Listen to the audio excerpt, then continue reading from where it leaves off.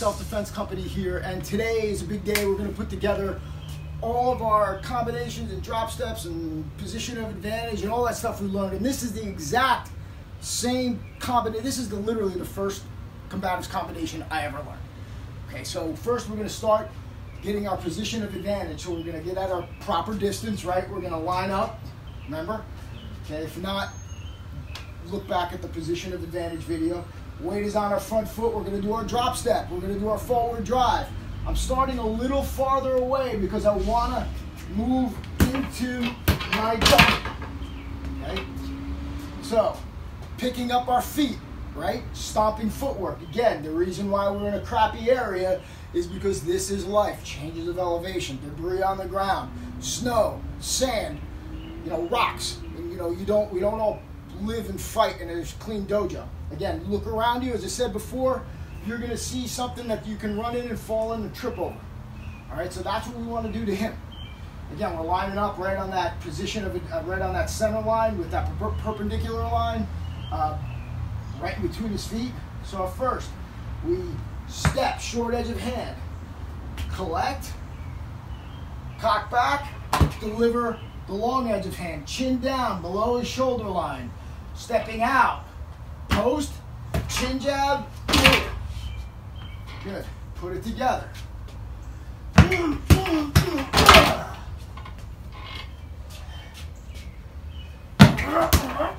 So some of you have asked about using a heavy bag, and of course, by all means, you can totally do that. And you can use just plain heavy bag, just as you see here. We show some of this in the self-defense training system as well. But one of the tricks you can do, and I obviously haven't done it, is you can duct tape a tie pad or another pad to simulate the chin or the head, and you can even put the pad or double it up or get a bigger kicking shield to give you a place to hit the crotch or the fork. Now, using duct tape, it's going to come loose, no problem. That's what's great about it. Just keep loading it up. To do this combination again, it's really no big deal. You get at your position of advantage. You set, you drop, okay, you hit. Now remember, this is an opening gambit. It is the beginning of the fight, like you'll see in the other drills. You are gonna go insane once you flip the switch. Okay, this is just an opening set of techniques to get you started. It's not the whole essence of the fight. Okay, the whole essence of the fight is you going until he's down or you get the hell out of there. Very simple. You don't have to necessarily beat him up to a pulp. I mean, you're trying to, but if he drops, trips, and falls down, you can go, right? No one says you got to stay, okay, unless, for whatever reason you're compelled to, all right? Again, heavy bag, training dummy, either way, you can still get the work done. This combination, that short edge of hand, long edge of hand, chin jab, if you will. What we're going to do is we're going to set our position of advantage. Okay, partner's going to move in, and then we're going to attack. Now, when you do this, you're switched on. Okay, you're going at him. You're basically being a berserker.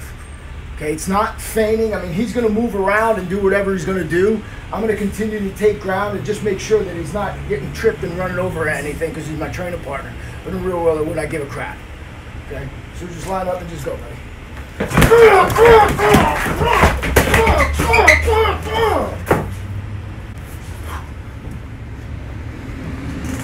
Okay, we're not boxing. We're not feigning. We're not doing any of that bullshit.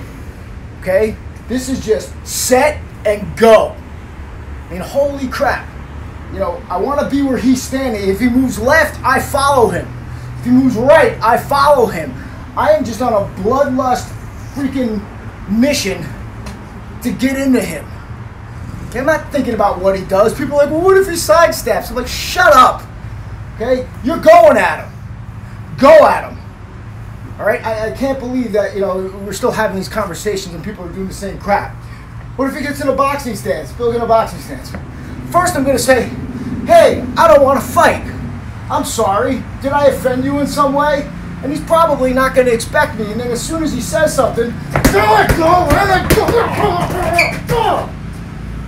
go. it's done. Take him off the count. Eventually he's going to run into something and fall over.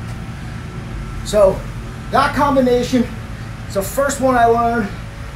Combine it with the forward drive, constantly hitting that mark of going where he is, being where he's standing, right at that point. I'm just hacking, chin down, elbow up. If I can, I drop below the shoulder line. Okay, and keep going, and then whatever comes out of me, comes out of me.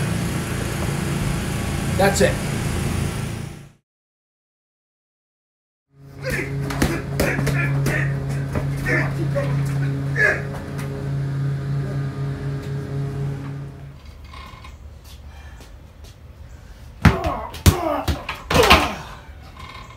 Okay, yeah, I make noise when I hit. I was taught very long ago, when you hit with hate. Okay, that's how you train. That's why he doesn't complain. And you can go as hard as you can on him. Doesn't matter. So that's your combination. Do both sides of your body. Switch it up. Train right and left side. Make sure that knee drives through and you finish. Okay, again, this is the first combination I ever learned. Insanely devastating. Forward drive, momentum, hit non-specific target areas. Okay, this general area, we're gonna hit something. This general area, even if I hit a knee and I'm moving through him, you'll disrupt his balance.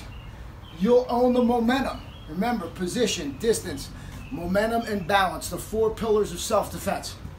Control them, own them. Okay, I'm Damian from the Self-Defense Company. Thanks again for stopping by. And as always, if you haven't already, give a subscribe, ring the bell, we'll notify you when the next video's up. Give a like, give a comment, always welcome. And of course, there's some free stuff in the description below. Until next time, train honestly.